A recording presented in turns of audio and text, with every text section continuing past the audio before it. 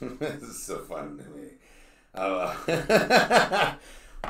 It's not that I'm laughing. It's like, what? So what is podcast? You explain to it, and that was the whole reason. Are we on? All right. Well, we're just gonna go into it. Mike Wessel, the ants marching. We've been off a couple weeks. I built a water park in my backyard. Did a bunch of other stuff. Things been crazy. So now we're back, and during kind of the break of doing different shows, I have a good friend, Gunnar Wilbanks, who went down to Memphis and just beasted out in the strongman competition. That's where we're going. No, you really did, man. Like, okay, so tell me to start this off. So Gunnar Wilbanks, he's a football coach, defense coordinator. I'm just a linebackers coach now for Valley View High School. I used to be defense coordinator for Jonesboro High School. For Jonesboro High School, and you guys went to the playoffs and all that stuff. You guys had a good record, so all that good. And I know you for since I've came to Jonesboro, at least for years, but you're Valley View, and we kind of have a similar background as far as the weightlifting, the strength conditioning. We both have a good feed off that. But okay, so I'm going right into this to what you just did, which was impressive. How old are you to start? I'm 43. I'll be 44 in October. Okay, so 44 in October, and you went to Memphis and did the Strongman. It was a strong USSC, which is United States Strongman Corporation, Strongman on Bill. It was a USCC sanctioned event. Okay, and so before we go into what's it mean? What was the prizes of this? What was the purpose of this for you? The purpose for me is mark it off my bucket list and just see if I can do it. That's kind of the way I roll. If something's out there interests me, go see if you can try it. Try it, see if it works. Sometimes it does, sometimes it don't. It's kind of like when I was in your gym and I thought I wanted to make a foray into boxing. As it turns out, I'm not very good at it. Those guys that are really good at boxing, when they continually punch you in the nose, you then figure out, hey, guess what? This is not your deal unless you like getting punched in the nose a lot.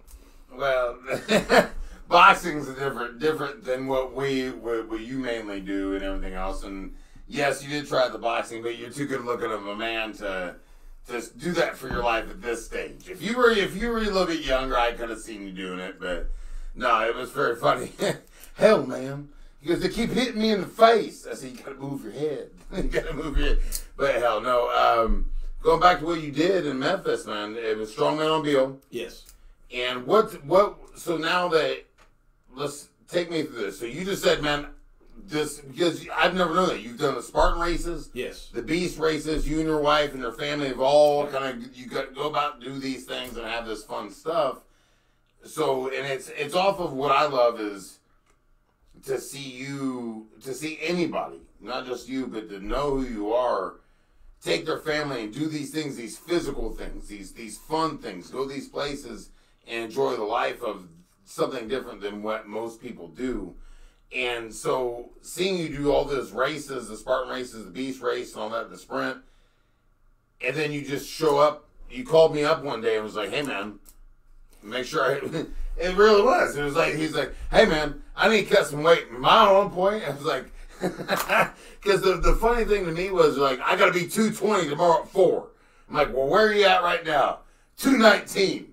I'm like, you're good, man. Just maintain, but like, you not knowing that side or knowing that side and just double checking. I mean, and then so you show up this Memphis strongman. And you're 43, so is there a division for that? There is. Now, I competed in the Masters division. Now, do understand, I didn't just show up.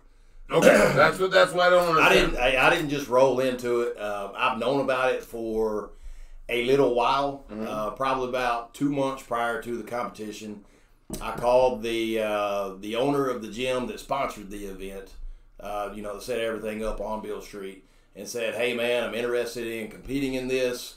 I was wondering, is there any way that I could possibly come over, work on some of the implements to see if I can actually compete? Because the deal is, I don't want to just show up and embarrass myself. In anything I do, I always want to be prepared, just like I always tell the kids on Friday night, be prepared and you'll never get embarrassed.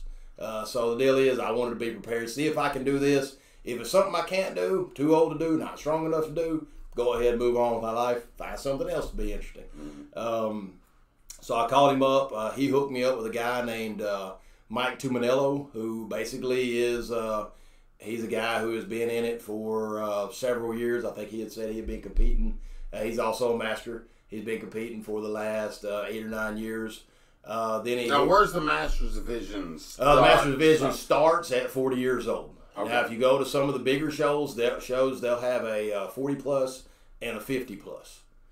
So the deal is, in my weight class, if I were to compete in an open division with some of the young kids, yes, the top of my weight division would be 220 pounds. But let's face it, at 43 years old, you're not as strong as you were at, say, 33. Yeah.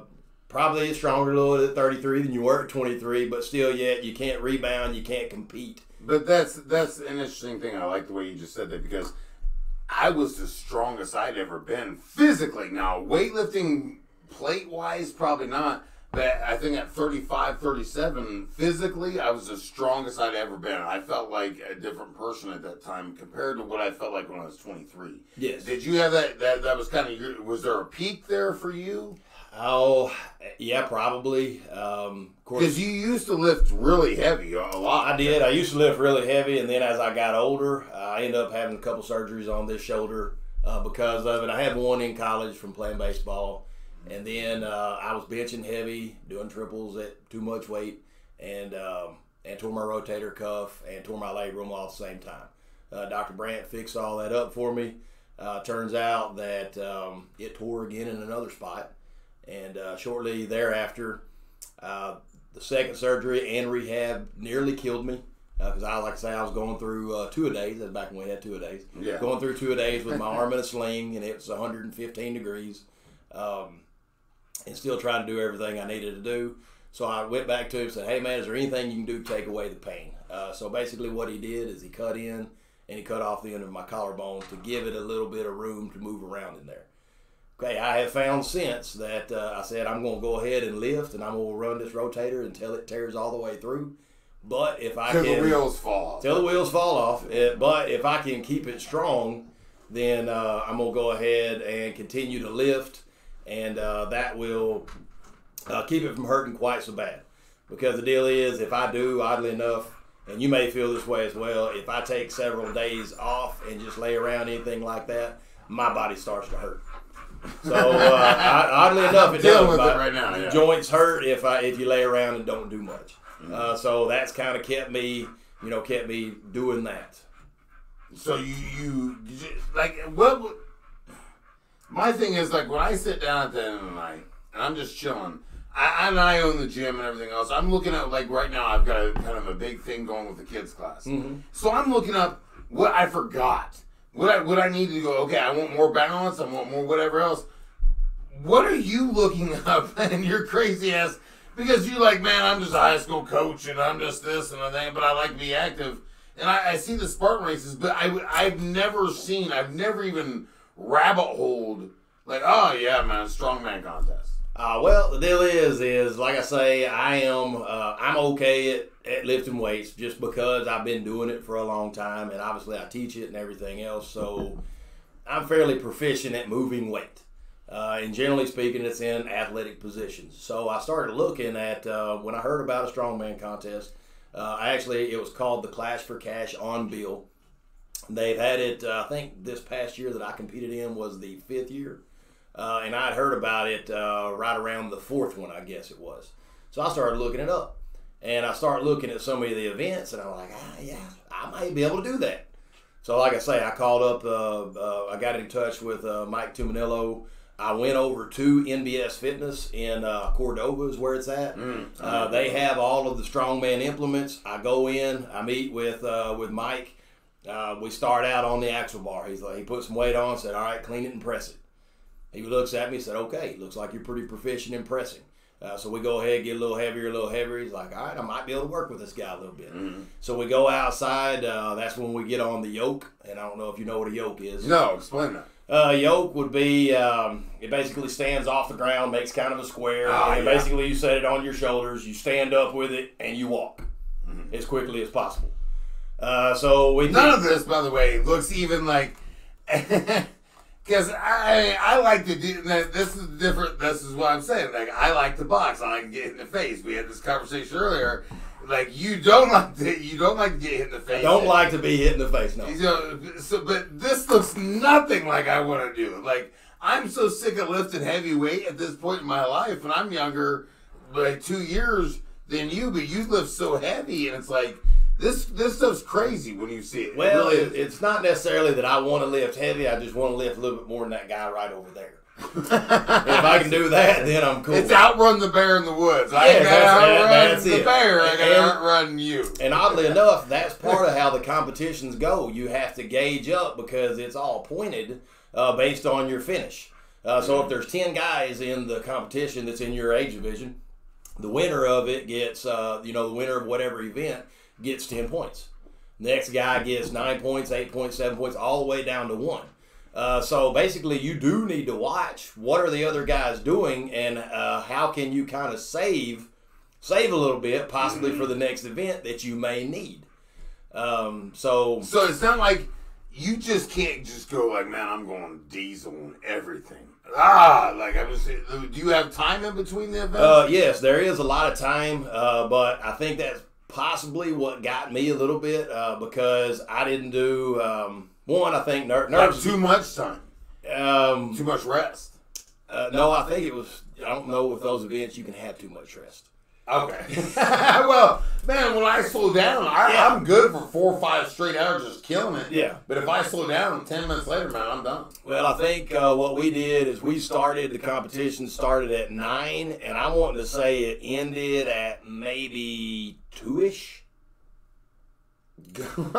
So, and all day. Now the deal is like, you're not actually going all this time, but sitting waiting. You're sitting and waiting, trying to stay loose, waiting on your name to be called, you to step on the platform, you to go. Yeah. So it is kind of a, I've got to sit, and that's kind of my deal. Basically, if it comes to something I don't know anything about, sit and listen or ask questions to the guys that do. Yeah. And that's what I'm doing. I'm picking the brain of all the guys that showed up and do know how to do this. Technique, advice, stuff like that. Yeah. I mean, one thing that I did find out is I roll up to the competition. I've got my bottle of water, and I see Mike Wachowski, who's he was the oldest competitor. He's 46 good years Spanish old. name, right? Yes, there. good Spanish name. Yeah. Actually, Mike immigrated from Poland when he was 12. I know. Oddly enough, from Poland when he was 20. When he was 12. 12? Yeah. Really? Yeah. I knew it was Poland. I was like, yes. But, so what? Anyway, so I'm talking to him, and Mike has his bag full of different drinks and eats that he has prepared throughout the day. And I'm standing with my bottle of water, and I'm like, okay, Mike, what's that one for? Well, this is for a little bit after we do this. I can go ahead and keep my blood levels at this point, and I need to go ahead and keep my carbs right here. This so is the day of the event. This is during the event. I then took my last sip of water and walked over to my wife. I said, hey, I'm going to need something to drink and possibly something to eat. Jimmy John's. Well, so the deal is, and bless her, it was all she could do because we're on Beale Street in Memphis. Yeah. She leaves and she comes back, and they brought me a Monster and a Payday. 3 Jack and Coke later. That's pretty much it. So I'm standing there with my Monster and Payday looking at all these guys that have all these things prepared so they can stay energized throughout the day. But hey, once again, everything in life is a learning experience if you'll let it be. Be prepared. You won't be embarrassed. Absolutely. I guess he's got his meals prepared because I wouldn't have known either. It's not like no, hell no. You don't know what to expect. It's just like right now, if we went to a tennis match and I didn't play doubles, we're getting trounced. We ain't gonna learn. No, that's pretty awesome. So like you spend the day. What ended up happening? I want to get to that point where like you came to me or you called me on Thursday, I think it was. I think I called you 2 days in advance, maybe. I think maybe I called you on Wednesday. I had weigh-ins on Friday. I drove over Friday afternoon so I could do weigh-ins. I couldn't be over 220, the deal is I normally walk around at about 217, 218. But you obviously know lifting heavy and fueling yourself to lifting heavy, you're going to put on some pounds. So really and truly, I had been flirting around that week all the way up to 226, stuff like that, which I really didn't want to be. Which that's going to be another cat and mouse game that I'm going to have to figure out how to play. How your body reacts to all this too. Yes. That's a big deal in this that people don't understand. It's just like funny because you're describing the routine a fighter does. Like you're describing like we got to go and drive here the night before the competition to weigh in, do our shit, and then drive all the way back, do all this stuff. Make sure your diet's right. Make sure your hydration's right. Make sure where you're going to be through certain levels through the day when you wake up, when everything else. And that's interesting to know that those guys do that too, because I would have never thought that. The same as you, being this is your first event, so you get there, you figure out a couple things that you did wrong, but you called me on whenever you told me your strategy, and I don't want to, but it was like I was like, dude, this guy's like, when I'm going tanning. I was in the tanning parking lot. I seen you call. I was like, "Oh, Gunnar, what's up?" And you tell me what's going on, and I was like, I can see you weren't just going to do it. That's the thing. Some people like go to these Spartan races and everything else. You were going to win it. There was a difference. It was this thing when you talk to people, they're like, yeah, I'm going to do this, and they're like, we're going to have fun. It's going to be like, no, you were going to win because one of the things is like, look, I think I got an advantage. I'm almost just as strong as these guys, but I'm faster. Yes. And so clearly the things that you watched, because even when it was the yoke, some of the videos you sent me, when you did the yoke and I watched the other guys, I was like, dude, you were smoking compared to them. Now, was there a difference in weight for you? Because no. Now, the deal is... Everybody carried the same weight. Yeah, everybody in my division carried the same weight. Now, the difference being is one thing that I found out is the guys that I'm generally going to be competing against, they're going to walk around at 240. Mm-hmm. And they're going to cut to 220 and for weigh-ins, and then they're going to lift the next day at 235. Yeah. Just like fighting. Just like fighting, yep. Yes. And like I say, as they explain all that to me, and once again, I had no idea. I find that out, but possibly... I don't know. And like you said, you naturally walk around at 43 at 220. Yeah, pretty much. Yeah.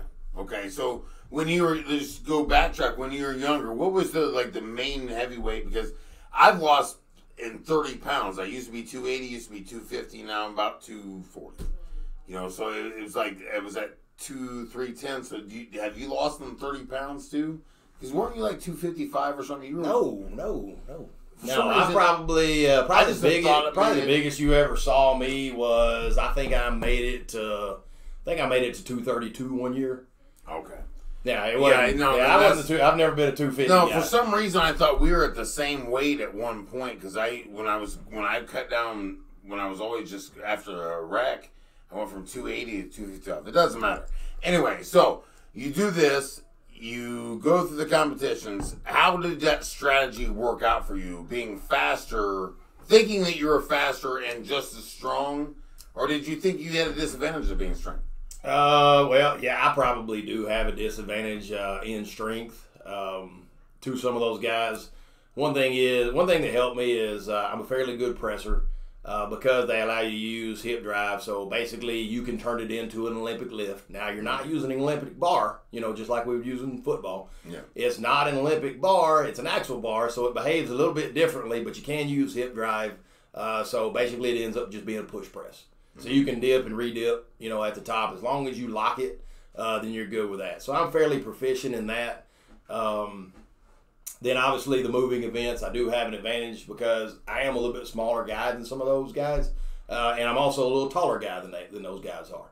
Because I'm guessing most of the people that are involved in this, they're former powerlifters and stuff like that. Obviously I'm not big enough to be a powerlifter or anything. So I do have the movement advantage over that. So I was able to win in the press.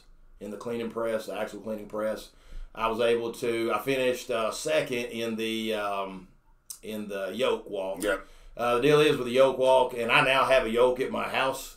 Oddly enough, I was doing them this morning. Matter of fact, That's not odd to me. That's not, I know who you are. It's not odd. For some people, it is. The thing is the breathing and bracing while you're running with the yoke, while you're moving as fast as you can with the yoke on your back. That's a technique thing that you have to learn. If you watch, explain that real quick because that's interesting. I wouldn't have guessed that, but there are certain techniques we use breathing with what I do as well, and I always have people do certain things. But explain this. Explain the breathing bracing is if you watched my video, if you could have seen me because I knew exactly when it happened. I didn't know what I did, but as I'm first run was great. I picked it up. I get probably halfway through. Should have blown the guy out of the water. I should have won the event. On the way back. On the way back. Yeah, okay, gotcha. But I think probably I let too much air out, and I start to wobble back. I start to do this as I'm coming back, so I'm no longer on the straight path that I should. How much weight is it? It was 520, I think. 520 or 540, something like that. Good God. I don't even want to look at that stack. But anyway, go ahead. I'm sorry.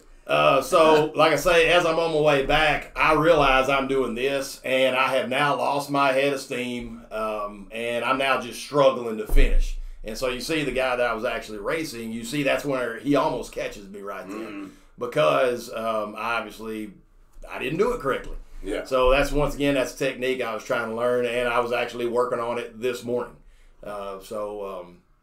Actually, I had my son videoing me. I was out, and I was doing my yoke runs. I think today I only did 470 or something like that, 477. But you're doing lighter, like 100 pounds or so lighter, just to get your breathing technique. Yes. Try to get everything right. Yeah. So, and I did lots of runs today. So I was doing 40 feet double pick runs. So I think I may have gotten 8 in today. What I do basically is I take one day a week, which that will either be Friday or Saturday, depending on what's going on. And that will be my basically focus on strongman stuff that day. And today was that day. So I did worked on log press, and then came out and did yoke carries. Okay, so like when you're going through this workout, because what people that are watching this or going to watch this don't know is you're a strength and conditioning coach in high schools. You're one of the most knowledgeable guys I know. There's maybe 2 that I know that I respect as much as you as far as strength and conditioning, as far as understanding and looking at the different things that are coming out now. Yeah. The futuristic, not staying in that past. But what do you explain some kind of what your beliefs are as far like you win this, but like you've been doing all these things as far as your whole life, as far as strength conditioning, and you did this now, the strongman thing. Mm-hmm. What do you think, as far as are the best things for people to lift? Where would you be? It's like if right now, if you were to say, okay, if I said you have one thing, I get to pick one thing for you to do. What would it be? One implement? Yeah. What was the best thing for men? Is there a difference to you? Best thing for men, best thing for women? Now, I wouldn't necessarily say there's a difference. Now, there's a difference in testosterone that men and women are going to have. But as far as if I gave you one thing, I would say I'd put a kettlebell in your hand. And just do swings. No, you can do swings, you can do windmills, you can do side presses, you can do lunges, you showed me those windmills. Now you can pretty much. Matter of fact, I had a high school kid over to my gym, which I have gym at home nowadays. Over this morning, and pretty much every day when he comes to lift, the first thing that goes in his hands is a kettlebell. Because basically everything that we're going to do, and if you even looked at the oddly enough with the strongman stuff, everything you're going to do in baseball, everything you're going to do in football, everything involves the hips. Everything involves a hip thrust.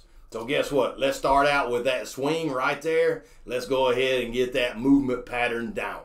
If you're looking for athletic performance. Extending the hips. Extending the hips, absolutely. Yeah. No, every bit of it is functional. Balance, everything that goes into you can do all of it.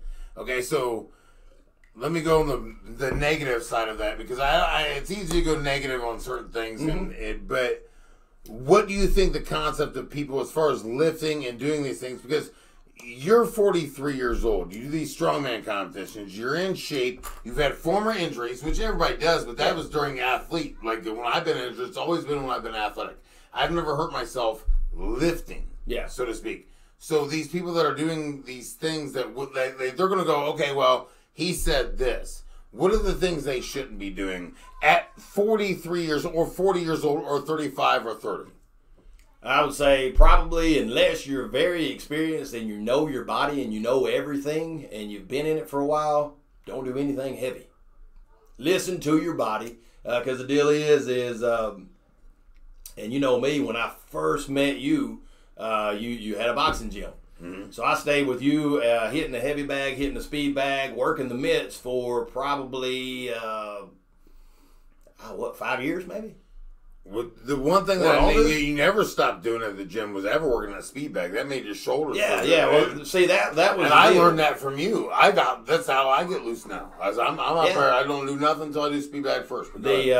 So like I say, with that, I could oddly enough, when I first saw you, I couldn't do a push up without being in immense pain from my shoulder. Now, that sounds crazy because I still lifted. I just lifted around it. Yeah. If you have an injury like that, if you have something that's wrong with you, something that's functionally wrong with you, don't do whatever it is that makes you hurt.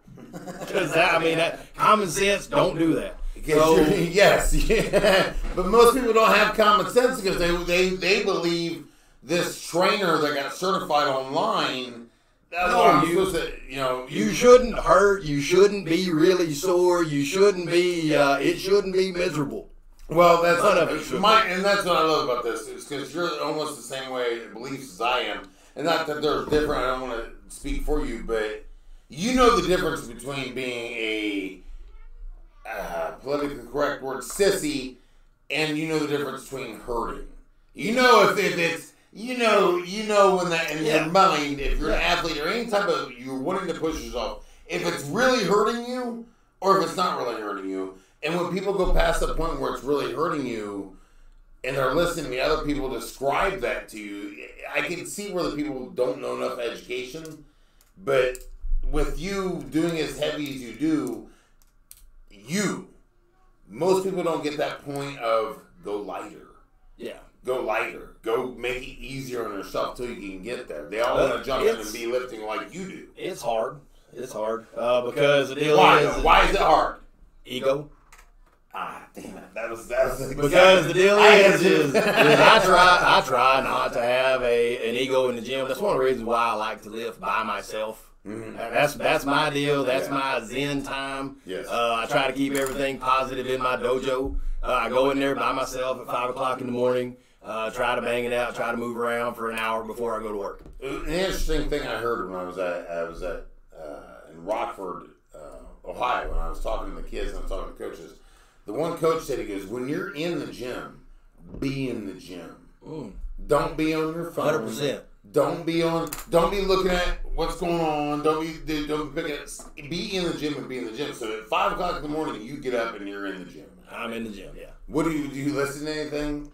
Well, oddly enough, now we go back and forth. It depends on if my wife comes in there with me or not. Because the little girl does too, doesn't she? Oh yeah, she loves it. She comes. My smallest one, my 5-year-old. Anytime she's awake and anybody is in the weight room, she's there. She's there working out. She'll grab her. She has a little. I think it's a 1.5 pound kettlebell and maybe some 1.5 pound hand weights and some bands, and she gets after it. Every day. Oh yeah. That's awesome though. They're seeing what you're doing. But depending on what we do, I have found that initially when I first had my gym set up and I would go in, well, I want this music. And next thing I know, I've spent 15 minutes trying to choose what I need to listen to. Why you ain't even warming up yet. I ain't even warmed up yet. And so I'm now you've wasted 15 minutes of your life doing absolutely nothing. So, oddly enough, what I do is I put it on YouTube workout, and whatever pops up, pops up. Mm-hmm.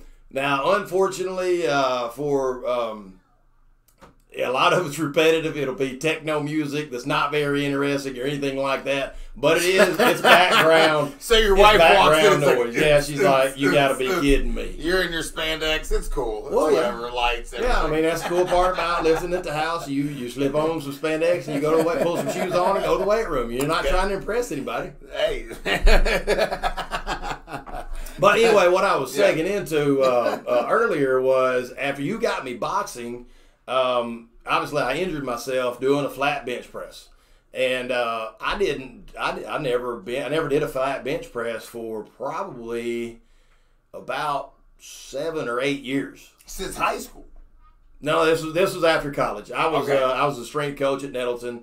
It was an odd story. When I had first gotten there, they'd been 0-10 the year before I got there. My first year there, we were 3-7. We're searching for answers.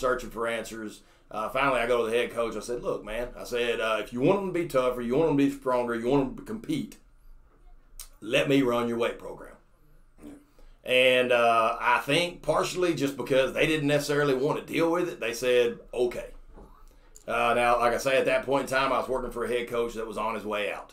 So what year is this? Because when I that is 2002, I think it was.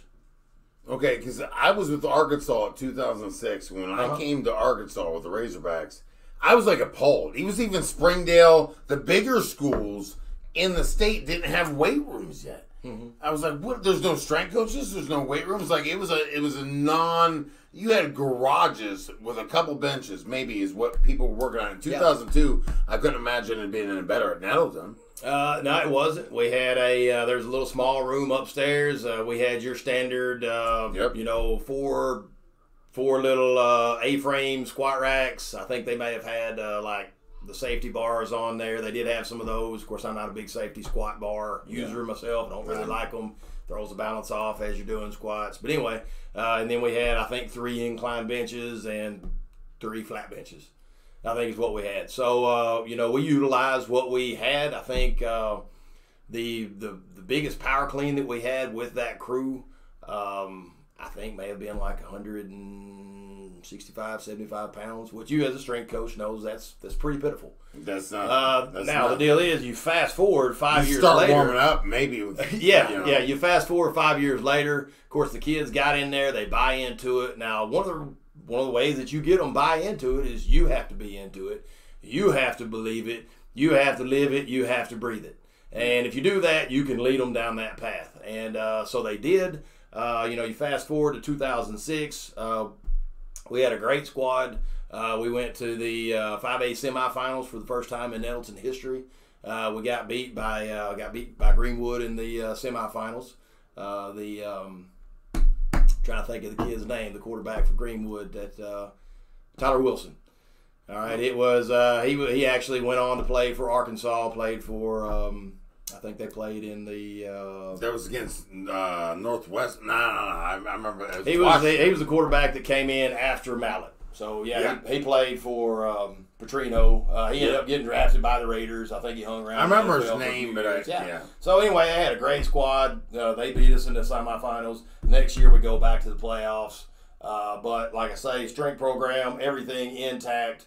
I always look at how many kids do I have that can power clean 225. How many kids do I have that can bench 225? How many kids do I have that can? Because I could care less about the top number. Yeah. It's just how much can you explode. Yeah. Basically is what we're looking at. And but how long did it take you to teach? I mean, you're starting a brand new program, and that's the thing too. That was my point about nobody knew this. Nobody was a strength conditioning coach in this area. Nobody knew how to teach them the right technique. So how long did that take you? I mean, because you went to Jonesboro and did the same thing, and went to Valley View and kind of Valley View, you're one of your ex-students is the strength coach, which he learned from you, so which just makes it easy. But when you're starting that over, I mean, how long does it take to get the kids to understand the technique of power cleaning and all that stuff? The deal is it takes a little bit. Basically, you look at your first class that comes through, and you really spend a lot of time with those kids. Basically, my classes that come in from junior high, I would always spend extra time on form and technique with those guys, because you get that right, and then the sky's the limit. Yeah. So the thing is you can come in, and the kids that you got as ninth graders, by the time they're seniors, you can pretty much, there's lots and lots and lots of potential that you can tap into right there. Yeah. Great example, a kid you were talking about in Elton, a kid that we had there named Derek Lawson. He rolls in as a ninth grader. He's an okay athlete. He's not the super athlete that everyone expects. He's the best. He's not going to be the first kid to kick pick for the kickball team or dodgeball when in elementary and stuff like that. But not a bad athlete, obviously. Extremely hard worker. The kid, he plays a little bit as a sophomore, plays as a junior. I think he rushes for, 500-600 yards, something like that. He weighs about 185 pounds. Comes to me before his senior year, says, all right, coach, I want to get as big and as strong as I can. Okay. At that point in time, the guy I was working for, Donnie Tennyson, he required him to show up 2 days a week to lift during the summer. I said, all right, Derek, you're going to show up your 2 days. And you're going to show up. Now, is that standard, though? Is that standard? Now, you do understand this was early. I guess this is mid-2000s at this point. So you got to go back in time a little bit. Yep. That's what I was bringing it to modern times. Yeah. Keep going. The kid does show up. So the kid shows up and works with me either 4 or 5 days a week. Right? Special programs for him. And the crazy part about it is some of the stuff I would come up with, I'd say, okay, go and do this. And he would be there at the field house, and he would go and do it. And a lot of times I would give him stuff that I couldn't expect him to do. But once again, the determination of the kid, he goes and does it and comes back and says, what I needed next, coach. So that you fast forward to the end of the summer, the kid rolls out there. Of course, I thought I was going to get him at defensive end. Oddly enough, our quarterback transfers away that year. We move one of our linebackers to quarterback. Now he becomes our feature running back. He's not playing defensive end anymore, so he doesn't necessarily benefit me on defense. Yeah, I thought I was building the kid to play defense. Okay, for you, for me, yes, absolutely. But everything works out great for him. The kid ends up being the first player in Arkansas history to ever rush for 3,000 yards. First one ever. All right, so he breaks Madre Hill's rushing record. Yeah.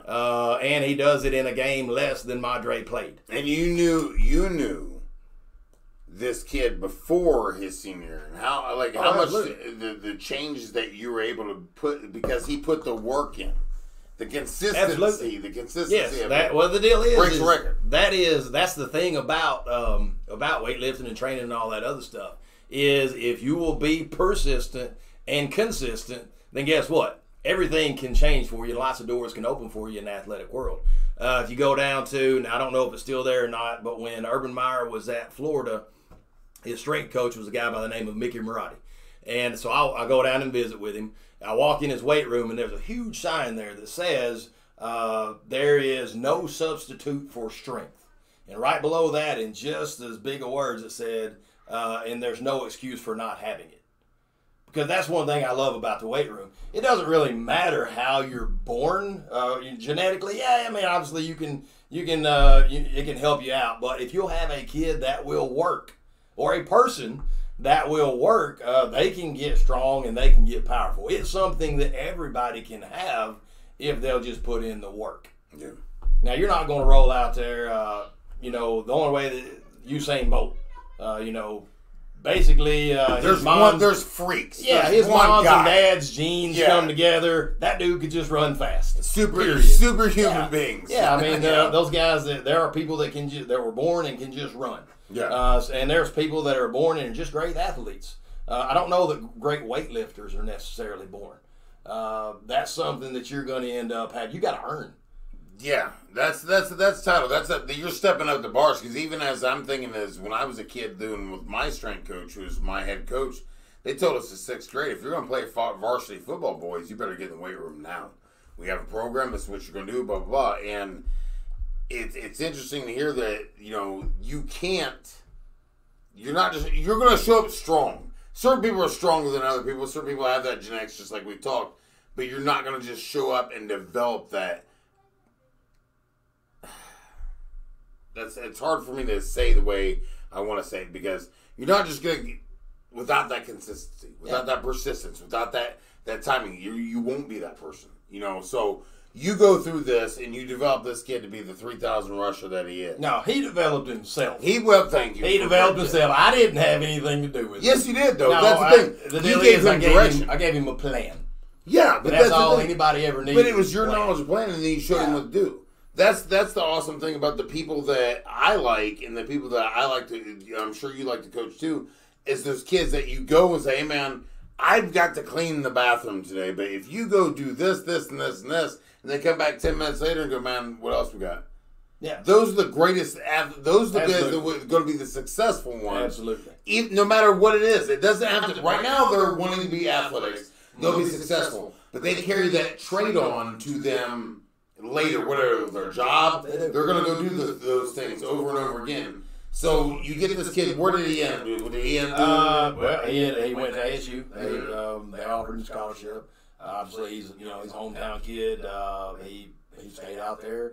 The odd part about it was it seemed like every year they recruited his replacement because he wasn't overly fast. Yeah. He wasn't overly anything. He was just a football player. Which could not work him. You could not work him. That was it. So every year they recruited his replacement, but they never replaced him.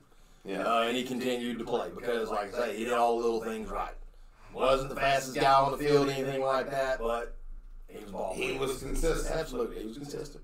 You You knew what you were getting the day that he walked on the field. Yep. And he's going to show up. So this is one of the things that I find interesting about you is that we both have the same kind of passion in different ways towards different things. But let's go back to what we originally said. What would you say to people or parents to watch out for their kids as far as injuries? Because I see it and I go nuts. I don't have the temperament. You're a high school guy and you deal with the public. I don't like public very often. So it's one of those things where when I say it to people, I'm a dick about it, to be honest with you. Yeah. You would be politically better. Yeah. I don't know that I'm a whole lot politically better, but the deal is one. The only thing that I see is everybody nowadays, all the parents want to. Every kid is working for a scholarship. Yeah. So they've got to specialize in that sport, which, in my opinion, that's bull. Okay, I know why, but explain that because my high school coach had us run track. Absolutely, yeah. Had us say, well, why would you do that though? Because here's one thing you need to do is you're in high school, or junior high or elementary or whatever, because they start specializing early now. Yeah. Very early. But the deal is you don't know what you're going to develop into or what you could develop into. Chances are it's going to lead to burnout. It's going to lead to injuries. You're seeing so many more young kids, baseball, having Tommy John surgeries. It's all baseball, isn't it? Yeah. So many games. Basketball, too. Oh, yeah. So many games. It's like, what the hell? Like, develop technique. My deal is one, if you don't play a million games a year, you might still have a little bit more hunger about it. Yeah.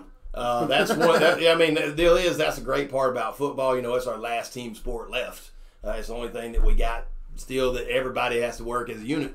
But anyway, point being is you never know what they're going to develop into. So don't specialize. Play everything you can as long as you can. Because guess why we play?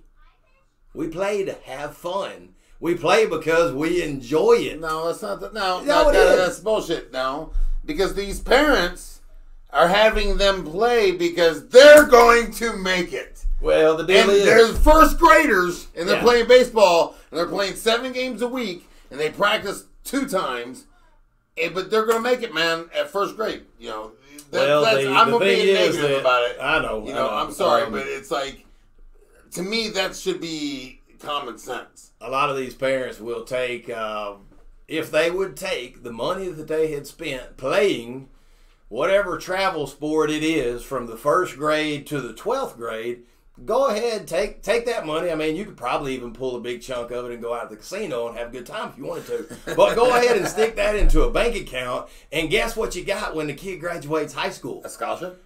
Yes, exactly. And spending money. And, yeah, exactly. Buy him a speed ladder and look up YouTube. There you go.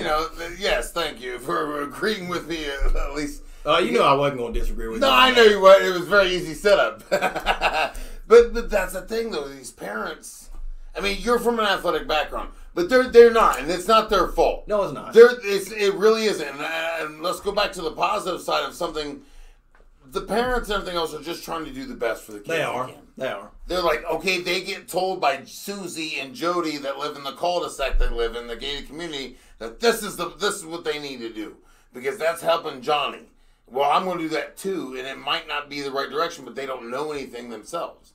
Do you feel like the coaching has gotten better as far as the because now I'm going to turn this into like before when I came here and especially in the Jonesboro era, that's the way the coaches were. The coaches were the parents. They were just that played high school and never went past high school. But I played high school football, so now I can coach it. Yeah. And now it's a little bit more technical. Do you think it's evolved a little bit to where now they're bringing in people that know what the hell they're doing?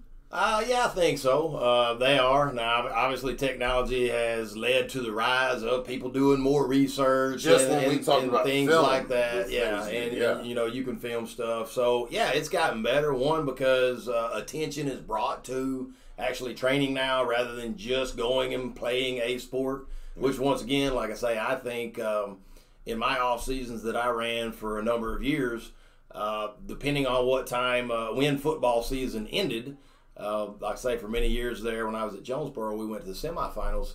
And so our off season would start generally around December the 1st because we would play on Thanksgiving weekend. And we wouldn't touch a football until, now sometimes the kids would get one out and throw it, but we wouldn't touch a football until it rolls around to next late March, April.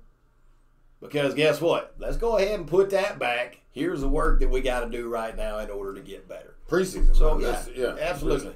It's building on those things, those fundamentals, those skills that they don't have during that time. I agree with that 100%. Because the deal is a kid, I don't know, other than a freak, broken leg or broken finger or something like that, generally speaking, your kids that will live in the weight room and they will be, and they're the stronger kids, they don't get hurt. Because, and you know this from being a college strength coach, the reason why we have these programs is your muscle is a suit of armor for you. And the more that you make your suit of armor, guess what? The less you're going to get hurt. Now, the kids that won't do all their squats, won't get correct depth and stuff like that, guess what? They're popping hamstrings, they're pulling hamstrings and stuff like that. The kids that always do, now obviously those are generally some of your better athletes, and unfortunately, they don't like to do what you tell them to do because they can get away with a little bit more, when you're not looking. But your kids that do everything that you ask, they generally don't get hurt. They continue to plug through 10, 11, 12, 13 games. But they're generally not the very top strongest, or they're not the top athletes. They're just more the consistent ones. That they're there. They're the playmakers. Sometimes mainly the O-line guys. You know, it's a lot of those guys that stay healthy unless it's knee situations. Yeah. You know, but it cracks me. It really does. It makes me laugh just because the mentality. But what would you say to any high school coaches out there? Because I mean, I do have a lot of respect for you. What you're able to do at our age and what I'm able to do, and there's very rare. That's a rarity. Most people that even when I go back home, my friends. I'm like, we're 40 years old, boys. Like, what are you doing? They're like, I'm good in the golf cart, and they're retired. They've got big bellies and everything else, and they're not paying attention to anything about their lives but what they're presenting to their children, I guess, is like what your little girl does. She goes in the weight room. What Talon does. That's all he wants to do is be in that weight room and be in there and be consistent and be doing those things because it's fun. We don't make it a hard job for them. Yeah. You know, it's work, but it's not work. It's a fun thing to do. Absolutely. What would you suggest to people that are parents, strength coaches? Because there are certain things that I have that I hate bars. We're going to disagree probably on that on certain aspects, but I hate bars. My job as strength and conditioning coach for Arkansas. Oh, I thought you meant the other kind of bars. I thought you were a big fan of those, but sorry. What bars? Like which ones? Like the nightclubs and bars. I didn't know what direction you were going. I'm huge bars. I'm a huge bar. I was like, hold on a second. No, bars not the guy that I know. I get it. Yes, it's the same guy. I was talking. Yeah, we ain't talking about those clubs. Clubs. Okay. But like the bars that you put, I don't agree with that. Like I think because how I was taught as a strength and conditioning coach, even though we use the bars. And how long I've been an athlete, I see so many issues with my shoulders. You've had shoulder issues. Anytime there's a bar involved, even I hate cleans. I think I can get more out of my hip ups doing 5 minutes because of the way I've trained. But what are some of the things that, like, you basically have squat, deadlift, bench, hang clean, power clean in high schools? I'm going to give an answer, but what were the things that you would like to see that are not those things implemented?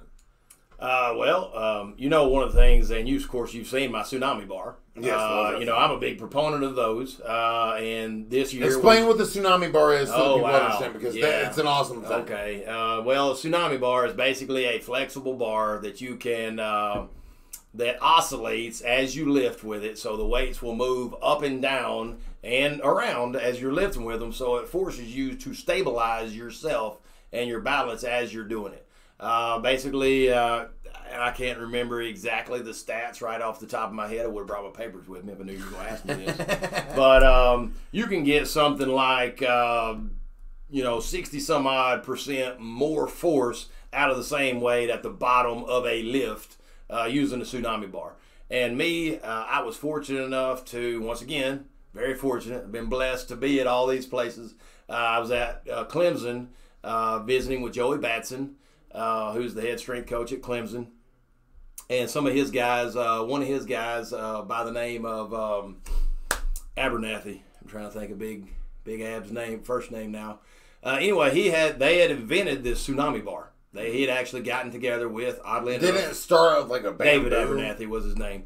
The idea comes off of bamboo stick training. Problem is you can't load it up enough.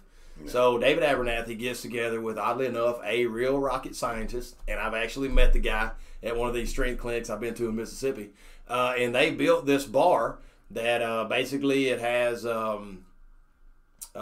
different rods on the graphite rods on the inside of it. It almost has a PVC sheath, and it's the entire size of an Olympic collar. So it's a little bit bigger bar, so it makes your muscles react a little bit differently. But it flexes as you lift. A little bit thicker as far as it's a little thicker. Yeah, the diameter's bigger. So, of course, these are big, giant dudes. You know how big college strength goes. These dudes are all massive. And I'm standing there. I'm listening. I'm doing the things that I do. I'm listening. I'll ask a question every now and then. They're actually working out. I'll pop a question in. I've got my notebook. They're like, "Hey, man, you need to jump over a lift on this." "No, guys, I'm good." "No, man, really, you need to jump over here and lift." "No, guys, I'm good, really. I'm just a little guy." I mean, of course, these guys are all, big 3+ big dudes. Yeah. And finally, they tell me, "No, you got to get us." "Okay, guys." I mean, I'm almost fearful at this point in time. So I lay down. And mind you, this is during the time where I have not done a bench press for like 7 or 8 years. Yeah. So I get on there and I do it. I was like, "Whoa, hold on a second. That didn't hurt. This is crazy." So then they say, "Well, try it with squats." So I put it on my back, and it doesn't act like a steel bar does. Because it actually kind of wraps around you, and it doesn't run straight down your spine, straight down your joints into your feet. And so as soon as they went in, I had to wait for about 1.5 years before they actually got them in production, and I bought one. Mm-hmm. I got one of the very first ones. No, I used that. Yeah, is that the one you brought to the gym? I love that bar. So anyway, we bought some of those at Valley View this past year, and It's something that we're still experimenting, still learning on them. So they're still kind of a new thing that's out there, but we're trying to work on explosiveness and speed and things like that. Most of the injuries that I've seen using bars, and I don't mean to talk about other places or other workouts, they're doing these things, but those tsunami bars are amazing because it doesn't hurt your shoulders in the way. It doesn't put that pressure on your back. It's more functional because it's lesser weight, but it doesn't feel less. Mm-hmm. It's still just as difficult because even when you're squatting, your body, and it makes your whole body contract in a certain way. And I love the tsunami bars. I think that's one thing. That's a great suggestion as far as, and it's easily implemented. Yeah, those bars you can pretty much replace a steel, for athletic purposes. You can replace a steel bar with that tsunami bar, essentially. Yeah. Now, unfortunately, I've kind of went back. Oddly enough, I've kind of went back to a steel bar a little bit. Is it because of what you're doing? Yes, because of what I'm doing competition-wise. I've got to learn. I have to learn how to apply force to the stiff object there that I've got to pick up and move or carry or whatever it is. What was the one you had the chest carry? The Husafell stone? Husafell stone. How heavy is that thing? How heavy? That one was, I think it was 220 or 225, something like that. Yeah, it looks like the damn trophy, the boot, the Arkansas, Louisiana. It looks like because it was just so. I was like, Jesus. Yeah, it's very odd to carry. Yeah. And that's one of my favorite events right there. Oddly enough. I don't know why, but I just like it. Do you find it comfortable? Is there a spot like you like? Cause I looked at stones. No. There's not the stones I have. The head. Yeah. I don't want to do that either. No, there's not a spot where it's comfortable. But once again, it's kind of like one of those things. People are going to like and focus on what they are good at. Yeah. And for whatever reason, it's an odd implement that I can pick, and it's a carry event once again, so I can kind of do that fairly quickly. So I like it. Yeah. You like things you're good at. It's your event that you're good at. Absolutely. Yeah. So after this, what's your plan now? So you win. You win Beale Street. Mm-hmm.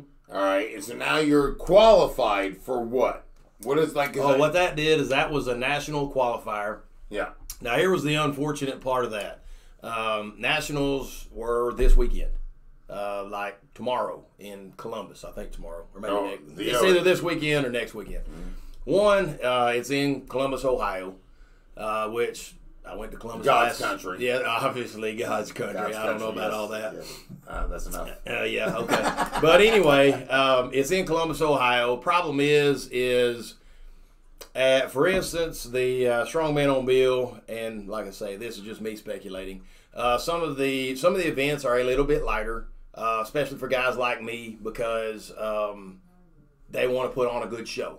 Yeah. Most of your local shows, you're going to have a little bit lighter weights because ideally they would like for people to not zero out.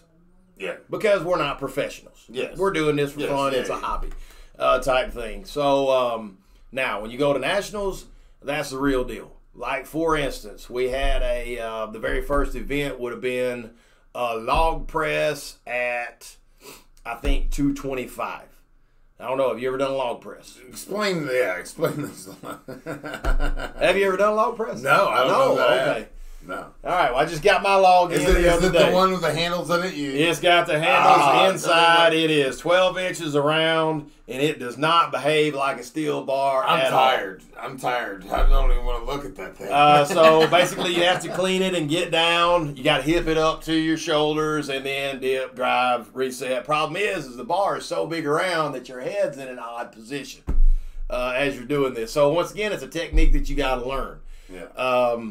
If I had gone, I'm probably setting it. It was an event where as many reps as you can get in 60 seconds.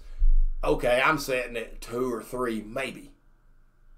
Really? Yeah. Oh, yeah. Okay. Well, no, I don't know. So please excuse my ignorance. Oh, that's okay. Okay. Okay. So you're excused. 60 seconds is 60 I'm seconds. expecting more of you. No, all right. Well, I'm gonna go ahead and tell you, 60 seconds is an eternity. Yes, when you're loaded with weight.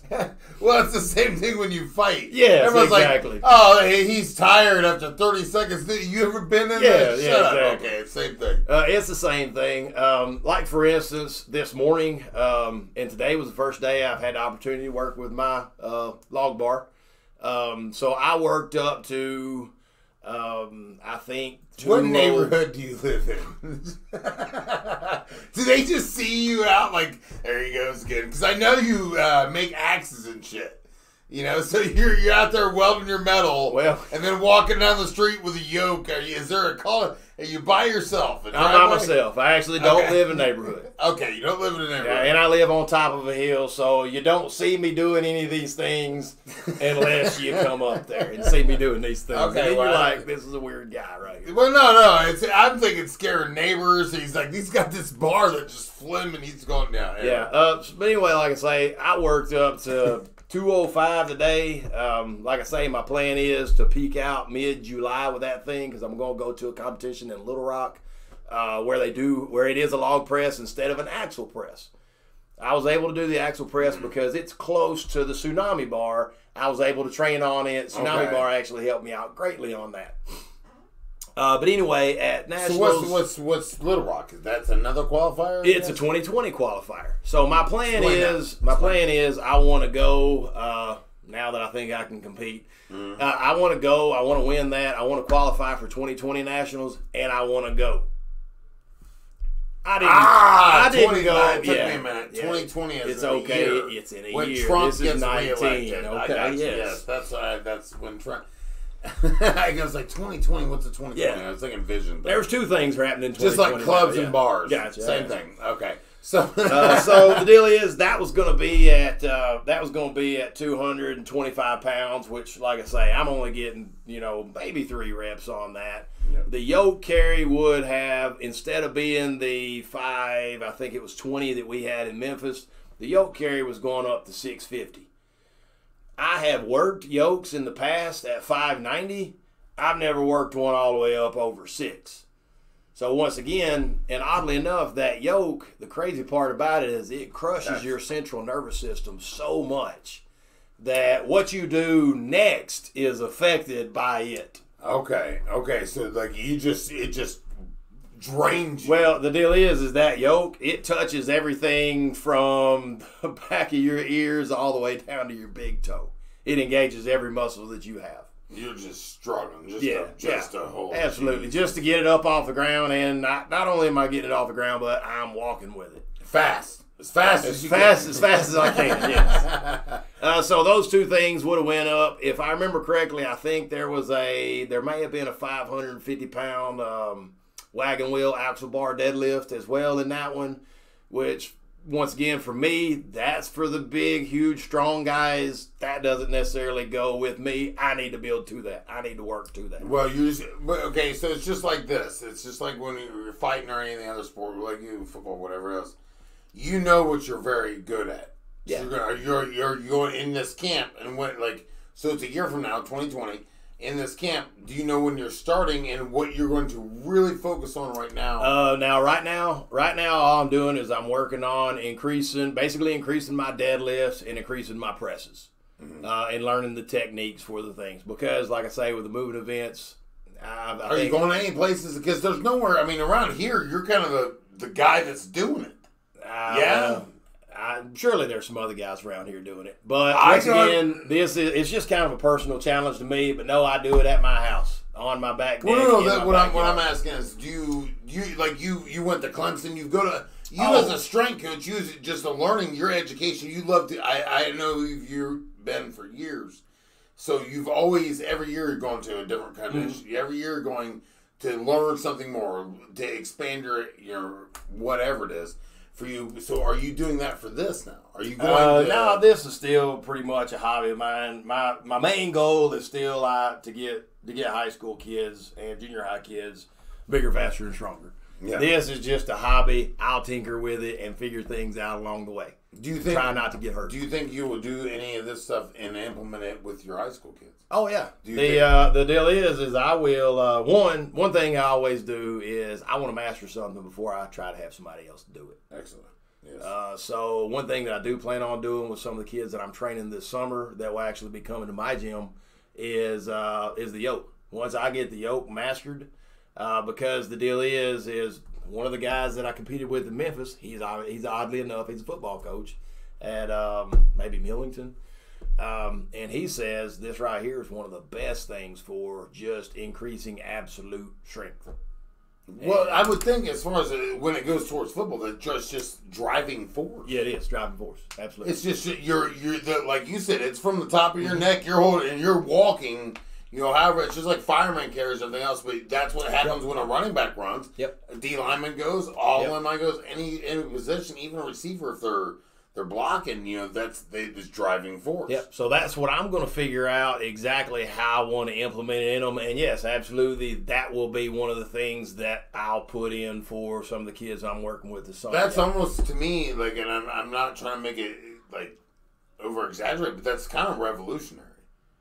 To me. No, it's kind of because I don't do anything revolutionary. Bullshit. But I ain't going to take that because here's the thing. Most strength coaches and most coaches that call themselves strength coaches that are high school around here or whatever in the towns, communities that don't have the budget, are limited to what they have. So I understand. So they do squats, which most kids lift out of their quads, not their ass. Mm-hmm. Most people they're doing all this weight in this bench press. They don't do it the right way. They're not worrying about their back. They're not worrying about their lats, their hamstrings, and all these things. Though, just in that one lift that you're saying, like the yoke, that is revolutionary to introduce that because nobody else has that. Just like the tsunami bars. Nobody else has that. Yeah. Nobody has that concept because most high schools, to me, that I've seen are still doing bar squats all the time, as heavy as they can do. When I'm looking at it, I'm like, man, I've been an pro athlete for 20 years, and I've been doing hip-ups. I've never put a bar on my butt.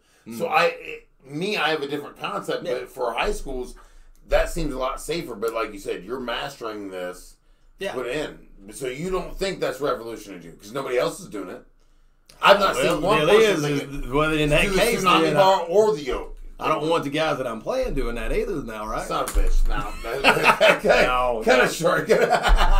You know, but that's the thing too, is you've already got to jump ahead of everybody. Well, we'll try it and we'll see. Because there ain't no strength coach. You can't get the guys that just, you know, like, hey man, we used to bench, to go, okay, well now I'm going to be the strength coach and teach the yoke. You're ahead of everybody. You're revolutionary in this, because by the time they learn what the hell the yoke is and they learn how the bar, the thing's complicated as shit. And then have to do it and teach it. You know, you are years ahead. That's awesome for you. That's awesome for your program. No, I'm excited. Like I say, I'm hoping we can see some gains out of it. Yeah, just keep kicking rocks over until you find something that works. So you're going to go to Nationals Little Rock. Well, no, that'll be another. I think the one in Little Rock. It takes place July maybe the 13th. If memory serves me correctly, it's called Arkansas Strongest Man. Takes place. I think it's on the Arkansas State Fairgrounds, if memory serves me correctly. And so that is actually a 2020 qualifier. Okay. So what I would like to do, ideally, if I can go down there and, you know, and can put on a good show and compete and possibly qualify for 2020s, then I would like to, of course, my wife gets on me because every new thing that I try, I basically get obsessed over it. Of course, the thing is, if you're going to do something, you might as well try to do it right. Yeah. You know what I'm saying? Yeah. Might as well try to be the best at Race it there. Why wouldn't you? Well, that's the thing, though. Like, why wouldn't you? Most people don't have that mentality. Everybody else has the concept, I want to get in shape tomorrow. Well, then after 2 weeks, they're like, okay, my pet peeve, and I'm going to go negative, but they spend 15 years being this obese person, this fat person, this person, whatever it is, not even in marginally overweight. But then they want 2 weeks into the weight room or the workout room, and they want these abs like on the cover of the magazines. Mm-hmm. And then they quit. I wanted that, but it's too hard. It's too hard. And when you're going to everything that you've done, I've seen you, brother. I mean, I've seen you for years do this Spartan race. I'm like, Jesus, like, I can't keep up with that. Like, and I thought I was a badass. I really thought, I mean, truthfully, because I'm like, man, I'm fighting, and this dude's just over here lifting the heavier shit that I even want to even think to lift. But it's because you want to be the best at what you're doing. So you don't you go into it, you research, you do your studies, and most people don't do that. Most people don't do any type of research before they go into these things. To where you're so overeducated in this, now you're implementing it to your job, which is awesome to me. I mean, I think you're one of the most interesting character people I've met. As far as just good home dudes. I mean, you got a great life. You're a good father. Well, the deal is I've had a very blessed life. You know, obviously everything has led to this. Got a great wife, got 3 great kids, got a great job. I've had several great jobs, you know, got great friends in the industry and everything like that. So, yeah, I mean, everything that has led up to this, I mean, obviously everything's a learning experience, but no, I've got a great life. Got no problems at all. You're one of the people, like, I always say, man, if you hear me complaining about something, like, the deal is, yeah, I mean, we obviously all have our everyday things, but man, if you put things in perspective, there's always somebody that has it worse than you. Yes. So, and that's one thing I like. That's one thing I like about the weight room is everything is the same in there every day. Nothing gets mad at you. The weights don't have an attitude or anything like that. And if you can start out in there with a positive day, then your day is going to go so much better. We used to have the school that I taught at right before this past one. We had a rule in our hallway: you couldn't speak a negative word until 9 o'clock. Because the deal is yeah, you do. I mean, obviously we work with kids, and there are some good days and bad days and everything in between. But if you start your day out griping and complaining, then guess what? And I have seen it with my own 2 eyes. You can suck the energy out of everybody around you. Yeah. Absolutely 100%. So the deal is, like I say, if you'll just have that positive attitude and work for the best that day can be for you, then you're going to win that day. Then let's start over again tomorrow and hope to win tomorrow, and we'll just see how it works out. That couldn't have been said any better, because that's one of those things where, like, when my knee wasn't hurting, I was into this training, I was getting ready for the fights and all this. Every day I like to wake up and see what time I was up. I was like, man, I'm going to post this. Post 3:30 in the morning. Because I want to be like, okay, now it's time to go. Now I got something to prove to myself. Now that everybody knows that I'm awake, okay, now I want to prove it to myself and be better that day than I was yesterday. And it's small steps. Even if it's my day off. When you have, like, people have the day off or whatever, I don't know what you do necessarily, but I have to have certain days off. For me, it's my body recover, everything else. But during those days, I'm like, okay, what am I doing? My focus on what I need to do and everything else. Where am I at? How am I starting my day? I had my water before I went. I had all these things, but most people don't put the preparation into starting the day off. How do you have, like, your meals made for you? When you go to bed, I mean, is it just a rat race to go, okay, I got my, like with me, I go, okay, my coffee has 2 mugs, one with water, so I can pour more water in after the one thing's already been filled, so I'm drinking a cup of coffee. There's a certain way I do my morning to be ready to go at 4 o'clock in the morning.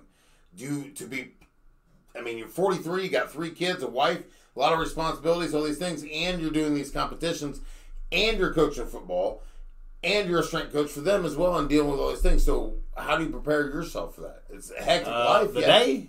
Yeah. To be positive in that day, going into positive. Well, now I will say this. One thing that you got to do one thing that I hate about nowadays is the power of social media. The people that want to sit there and look at that, and basically waste their day with that. And that's nothing against. I mean, obviously, I think this is social media. Yeah. I believe. No. We're gonna go to this. But anyway, my point is people that will sit around and they'll devote time looking at Facebook and worrying about what somebody else is doing. Obviously, in a lot of places, I don't know that social media necessarily makes people happy, because they're always understand people don't post their entire. Well, some people I guess do post their entire lives on social, but people don't post the bad things that happen to them and their everyday struggles on social media. They post all the good poses and this and that and everything else. And I mean, there's all kinds of people that we'll see out there that if you just looked at their social media, they're Father of the Year. Well, the deal is, I know them. It's like, look, dude, that's the only 4 times you saw your kid. That's the fourth time you've seen your kid this year. But the thing is people look at that stuff and then they start feeling bad about, well, maybe I'm not doing this, maybe I'm not doing this, maybe I'm not doing this. They're not keeping up with other people. Yeah. So the deal is, the only thing that you can control is you. And you're wondering, I know I'm sagging off on something that doesn't. No, I love it. No, do your thing, dude. That's awesome. But my deal is I have my alarm set at 4:30. Sometimes I can sleep to my alarm. Sometimes I can't. Basically, I'll get up and I'll drink either my cup of coffee or my pre-workout. I have a set time. I read the newspaper, basically, and you're still one of them. They make those. No. It's online. It's an online newspaper. Oddly enough, yeah. They won't deliver the paper. They won't deliver the Little Rock paper to here. Now, understand, I'm not from here, so I don't read the Jonesboro Sun. Yeah. Nothing against the Jonesboro Sun, but I like news from the entire state because I'm not from here. So anyway, I read the newspaper. Great part about it is if I see, I can click on articles that I want to read. Yeah. That's a great part about it. So basically, and the bad part about it is our state newspaper has gotten to where they're posting negative articles about the government, about this and that. And guess what? I don't need the newspaper to tell me what's bad. God bless me with a mind that I can think and I can reason myself. Go ahead and present me the facts, and then I'll sort it out on my own. So I try not to click on the negative articles. Gunnar Wilbanks, how dare you? Yeah, how I know, dare to think you? for myself. It's crazy. Follow the line. Follow the marching line. So the deal is and I primarily end up reading the sports section. I check the scores on ESPN. I clean off my emails. And don't even look at them. Yeah, well, most of the time, you get the junk emails or whatever for, Northern New Hampshire University thinks I need an extra master's degree or something like that, I think. So, and I got all kinds of people wanting to loan me money. But I get a lot of princes that want me to say yeah. And those exist as well. So I clean my emails off, and usually that leads till 5 o'clock. I go in, pull my workout shoes on, go to the weight room. I lift until, and I try to stay focused the best I can. Sometimes that wanes a little bit. I try to stay focused and lift, banging out for an hour.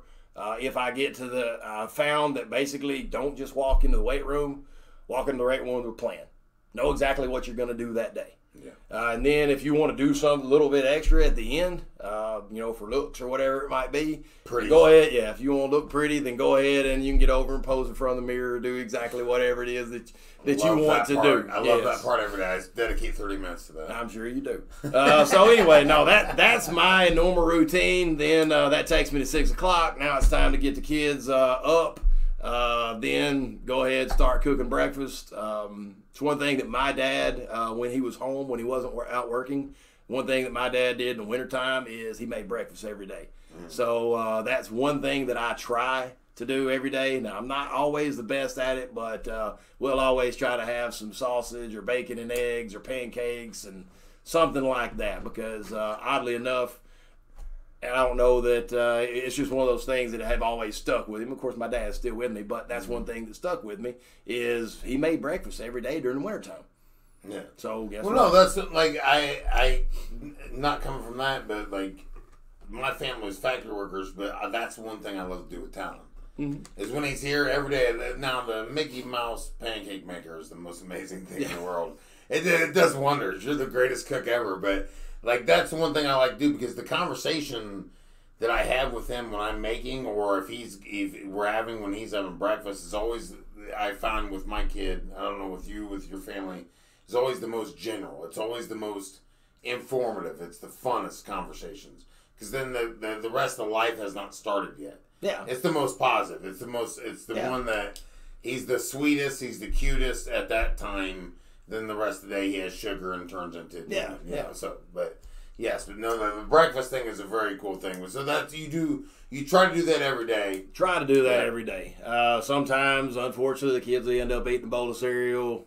Maybe, of course, my youngest one has an affinity for Eggo waffles with Nutella on them. Oddly enough, sometimes I may have a 3-course breakfast cooked up on Saturday morning, and hey, Dad, can I have some waffles with Nutella? Okay, I guess you can. Yeah. Need some more of this for me. I seen when was that Krispy Kreme opened. You sent me pictures of how many donuts they had when they finally opened. I was like, you fat ass. I did. Like I say, that was one of those things where. Did you wait in line? You waited in line. Well, the thing is, they got free donuts or something. Yeah. He was one of the fatties that waited in line. I did. Hey, here was the thing: is they opened at 4 o'clock or 5 o'clock, whatever time it was. Well, guess what? I was awake. That was when I was lifting at your gym. Yeah, that's right. So I was awake, sitting there. It was a weekend, I believe. Memory serves me Saturday. It was a Saturday. Okay, so I'm sitting there, like, well, I'm not supposed to go lift today. What am I going to do now? You know what?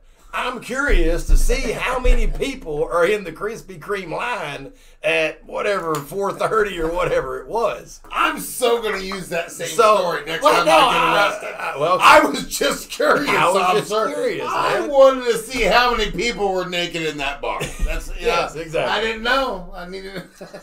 I mean, so I was curious to see how many, and my whole entire family loves Krispy Kreme, so I jumped in the truck, drove to Krispy Kreme.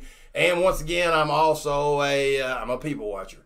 So once again, I'm curious as to who are exactly the people that get up and work? Because they did give, I think, maybe a free dozen donuts per week for like a year or something like that. I did miss out on that by about 30 or 40 people. So, yeah, you got to understand. That seems low to me, given the community. No. Well, they understand. Like I say, I'm thinking it may have been 4:30 or 5 o'clock. It was very early. It was well before the sun, came up that day. And it was interesting waiting outside, waiting on listening to the people's conversation while I am waiting in line to get to first. You don't think they were watching you? You don't think they were watching you doing the same thing? Going, there's the people, the guy that's got abs. See, he's here too. No, it was because that morning it cracked me up because I got pictures like you fat. I was like, God, But I guess job security for me, for the rest of the people, is, you need to put one right next to your gym, man. I tell people all the time, I'm like, look, if you don't feel confident about yourself, I said, even the way you are right now, go to the mall on a Saturday morning and see if you don't feel wonderful about it. I feel like Brad Pitt every day. The deal is every year, or not every year, but whenever we go on vacation, my wife and I like to go to a beach on spring break. And every year she obsesses over, can I wear a bathing suit? What kind of bathing suit can I wear? Do I look right in this one? I said, honey, you look beautiful in all of them. And if you need further evidence, just walk out by the beach when we get there. You're gonna be the best looking one on the beach every time, no matter what. It's December right now, honey. You're gonna be great for July. Don't even worry about it. Just go through because you ain't too far off. When you go on those beaches, oh gosh, it's just like I'm winning. I'm still winning. Like I didn't even have to try it. It's like the biggest confidence, but. Go back to what you do. That's one of the coolest things is being a strength coach. So what are you guys looking to with value right now? How's things going? I mean, as far as you're kind of in a rebuilding type thing, correct? Actually, last year, like I say, that was the first time that Valley View had won a conference championship in 5A. Now they moved up in classification, if memory serves me correctly, maybe 4 years ago, I believe. I remember when so this past year was the first conference championship in 5A. We returned, I think it's 9 starters on defense. Now we do replace almost the entire offense, but our offense coordinator and the offense coaches, I think they've kind of retooled some things. So we look to be, I think we'll be right in the mix. God willing, nobody gets hurt. Yeah. Don't lose any key guys because once again. Football, in order to have a good record and advance far in the playoffs, not only do you have to be good, but you also have to be lucky. And you got to stay healthy because the ball can bounce, multiple different ways. Drop pass here and intercepted pass there could make, could change your destiny. Whereas also a twisted knee could change the outlook of a season. You're as good as your backups. You're as good as that's the way I was here. You're always as good as your second string because that's usually who's going to finish the season for a lot of positions. Mm-hmm. So you come off the conference championship. All right. So now with 9, that's a lot of starters on defense, man. That's awesome. I'm a defensive guy. I actually hate offense. I know you're a defensive guy as well. I'm not. I was always that guy on the team that was just like, yeah, we're offense. We're a team. But we're doing our job. Okay, the offense ain't scoring points, boys. We'll be, Scotty, I need an interception, run it back. We're going to have to score for us to win. That's kind of how I held that approach. But my thing is, how do you as a high school coach, does that happen a lot?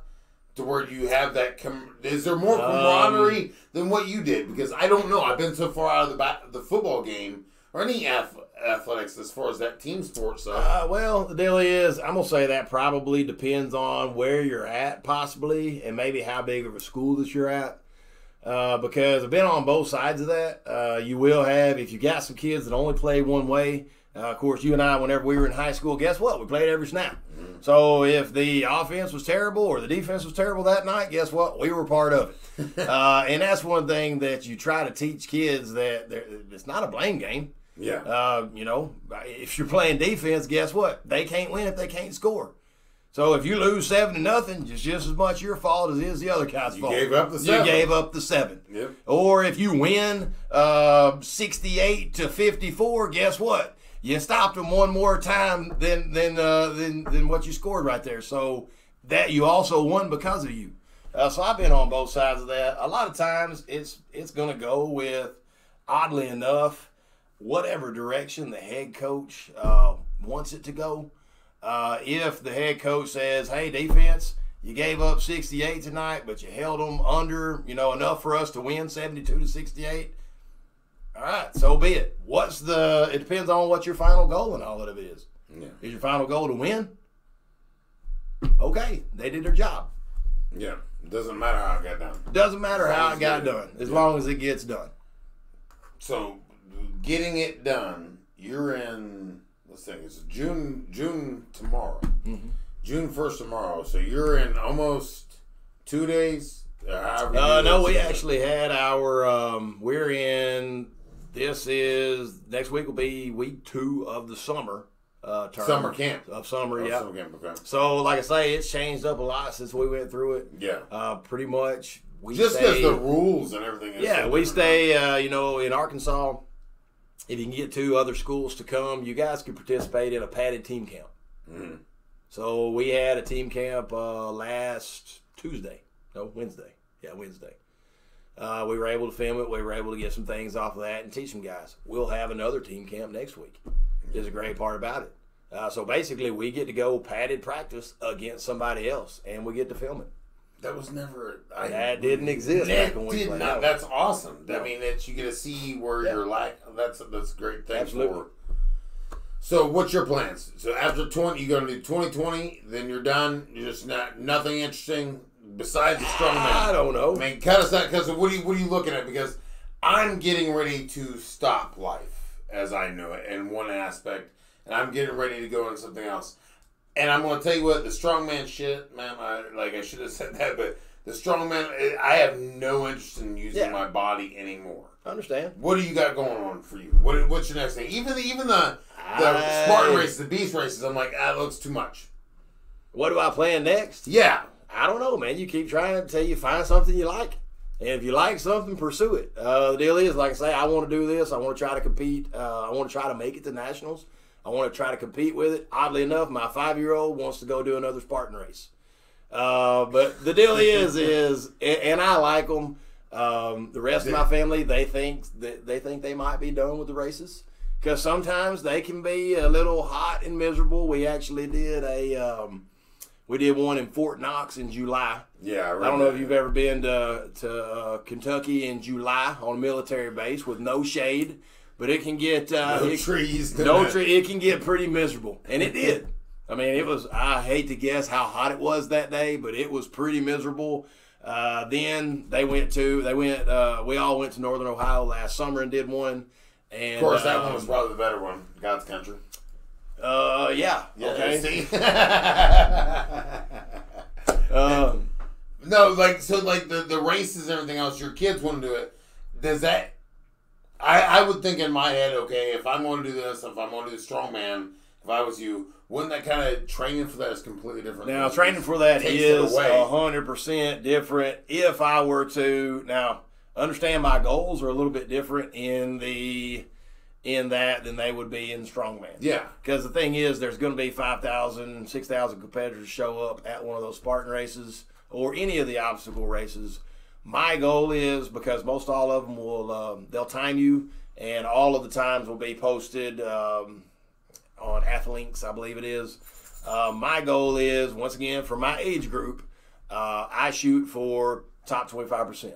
Mm-hmm. I feel like if I can be into the top quarter of the population, then I'm okay. What have you ended up at? I think I've been, it depends on the race. What's the top and what's the worst? What's the top and what's the worst? When I run sprints, I can be somewhere around I'm wanting to say 16th, 17th%, somewhere around in that. And then when I did the Beast in Ohio, which was a 15 and some change race, I'm not a dude that's built to run 15 miles. Period.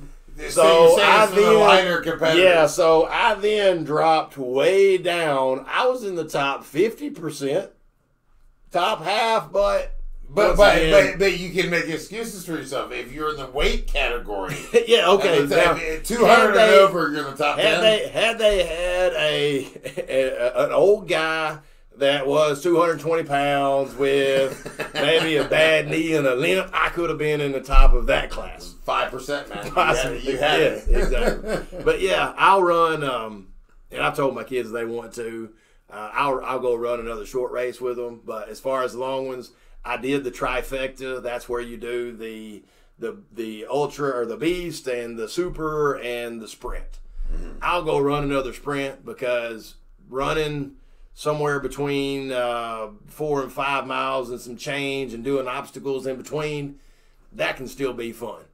When you stretch that sucker out to 15 and some change, to me, that's miserable. Yeah. Because a lot of people, or some people will, not a lot, they'll talk about working out, and it's always, I'm going for a run. And, I'm like, I'm not running. Well, I've got one of my best friends in the world. He would always get on me because I would train for these things, but I wouldn't run. Yeah. And he's like, how are you training for it, but you're not running? I'm like, I'm just lifting faster. Well, no, I get with the concept. I know lifting faster. I can't. The deal is my body, my knees, my ankles, my back, all of it can't stand the pounding of running. So the deal is I'll put on a lighter weight and I'll go for a longer time and try to increase my work capacity.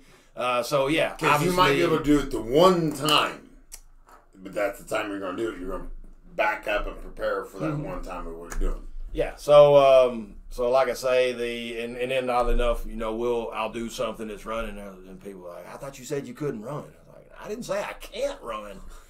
I don't want to. It's not something that I do for fun.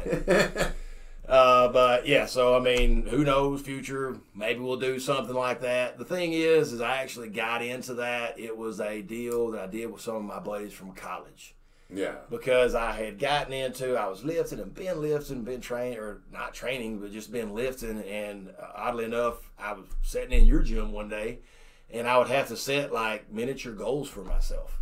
And it would be like, okay, I'm going to do incline. I'm going to do 15 reps with every dumbbell there. And then you achieve that, and you're like, okay, what's next? And next, before you know it, now you don't really have a plan in the gym. You're not working for something. You're not actually training. You're just moving around in a gym. Just doing it to do. You're just doing whatever you roll into. In your case, and not normal people's case, you've been doing this your whole life.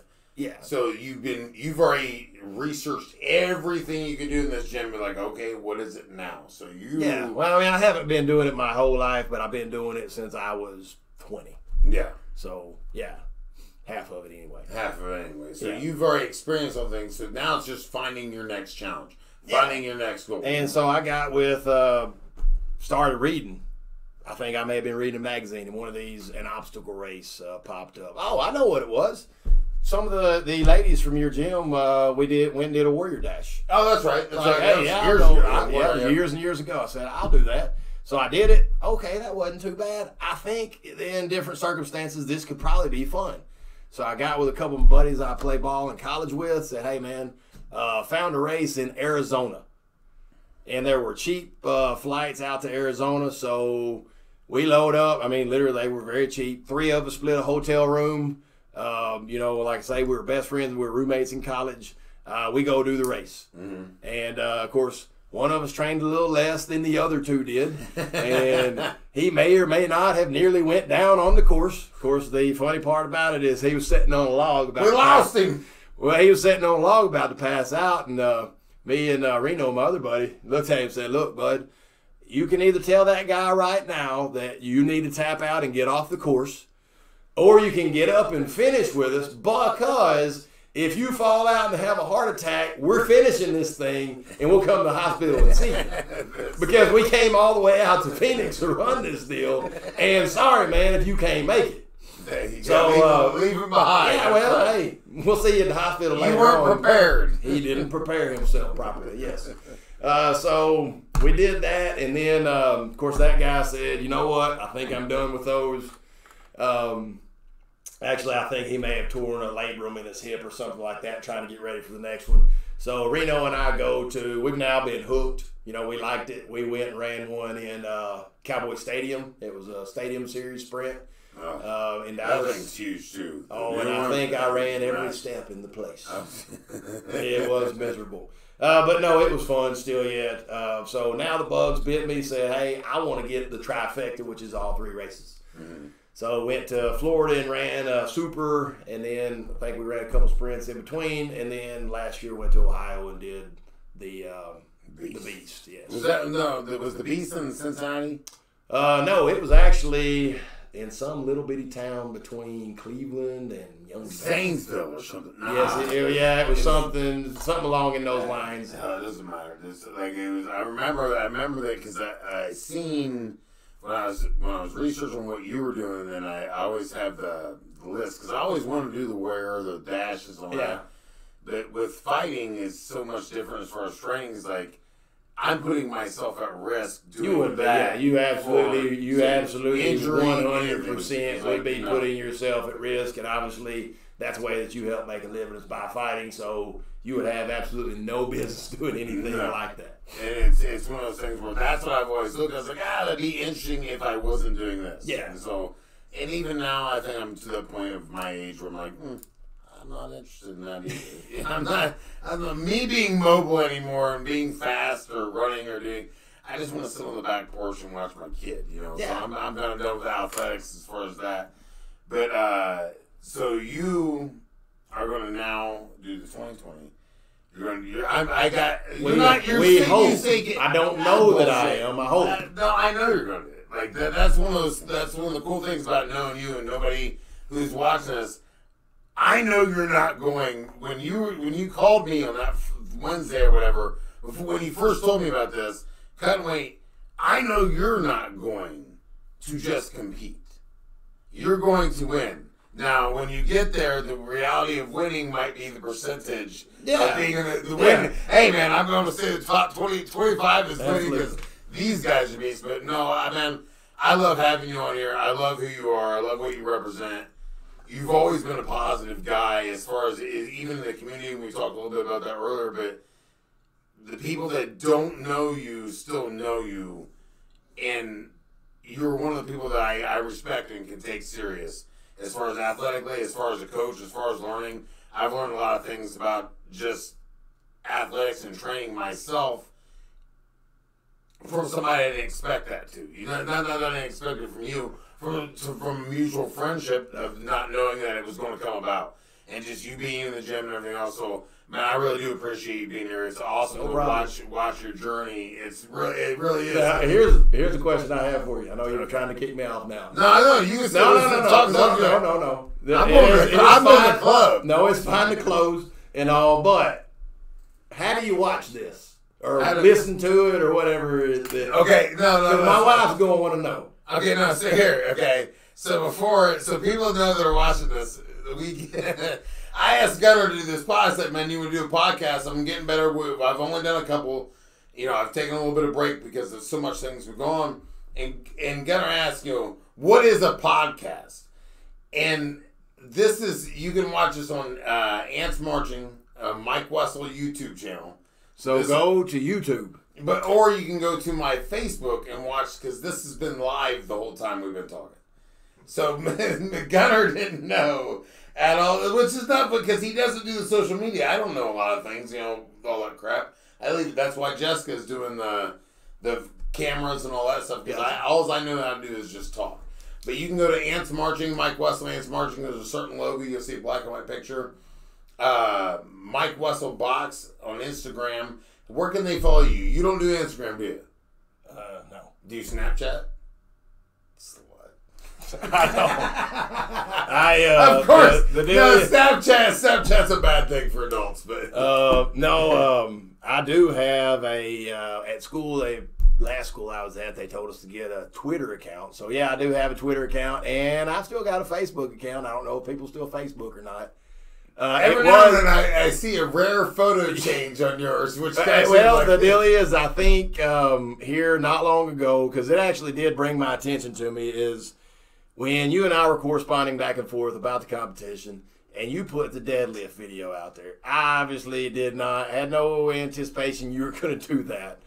But I started, and I try not to look at that stuff too much, but my phone starts blowing up. I start getting hits with notifications. I'm like, what in the world is this? So I clicked on it, and it has like 500 or 600. I don't know, 500 or 600 people. I don't think. So the deal is with that. So yeah, I've got a Facebook, and then I have I've got a Twitter account. I rarely post anything to them. Sometimes I will. But here, why don't you do this? Because here's when we were talking in the living room earlier. It's one of those things where you don't see yourself as that, okay? But you're inspiration. You're inspiration to people that people need to know about people like you. Because there's not all that. Well, no, because you're in the Krispy Kreme donut in the line next to him. At the same time, you're running these tests. You're inspiring. You're educated. You're helping the athletes out. You're helping kids out. You're helping parents understand. We need more people like you, and that's why I have on you. You don't follow the ant line of what everybody else, and that's why I have you on this show, because you're somebody unique. You're somebody that stands out. That you don't want any recognition. I know you personally. I want all the recognition in the world. Look at me, mama. I don't care. Look how good I look today. Did you tell me how good I look today? That's who I am. Yeah. I know people like you that don't care if people know that you're doing this.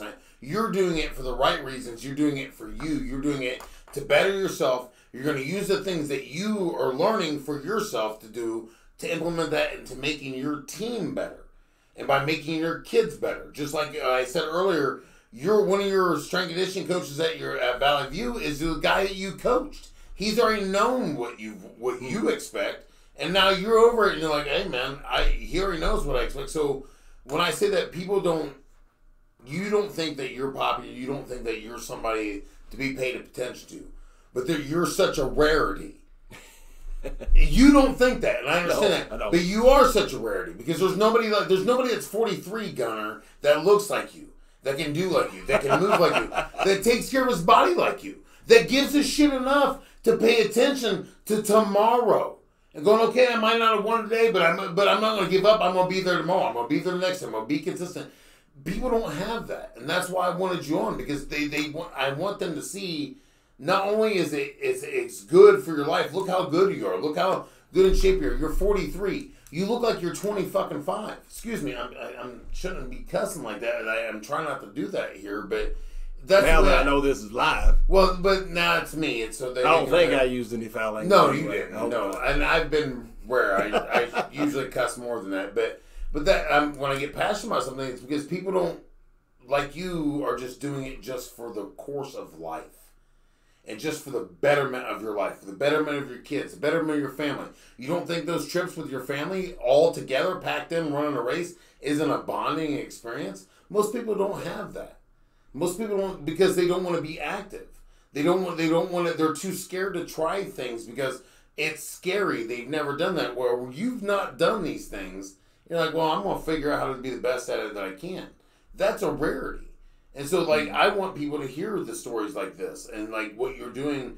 Because not only is, I know you personally, I know you're a good damn man. You're a good damn coach. You're focused. You're prepared in everything you do. You're educated. And if you don't know something, you're going to go ask somebody to find out to help better yourself. And that's, in the family that you have, the structure you have, that's a great thing that most people don't have. Because most of the time, there's a kid over in that room sitting by himself while dad's over in here they're all playing on their social media devices, paying attention to what other people care about instead of making themselves better to care about themselves, to bring themselves together and be closer, which is an awesome thing. And that's kind of why, like, I named the show Ants Marching, but that you're not following the ant line. I'm the odd ant. Well, you are, but that's not always a bad thing. You're making me blush now. Well, but it's true because I mean, hey man, fuck it. I got a man crush. I've got a lot of man crushes. Tough Heedman's. I've got a man crush on Tough Heedman. He's a bull rider.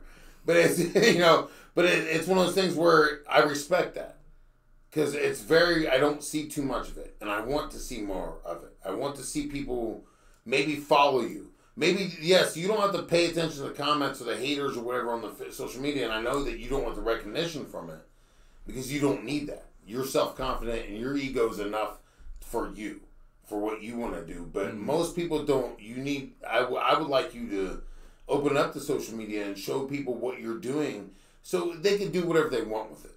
But at least that might help inspire people because you look, man, you inspire me. You make me go, shit, the guy's 2 years older than me. What am I going to do? No, I'm thinking about it. Like, I think you're 1% of 1%. You're the top 1% of 60-year-old men, 50-year-old men, 40, 30, 20. You're the top 1% of that. Think about that. Nobody has a body like you at 20. Nobody has the strength you do at 20, 30, 40. You're the top 1%. Oh, well, so you're somebody to be followed. Instead of following these people that are jackasses on social media, oh, does my hair look good? They're all doing the puffy lips and everything else. You're somebody that's leading somebody and a good example to people.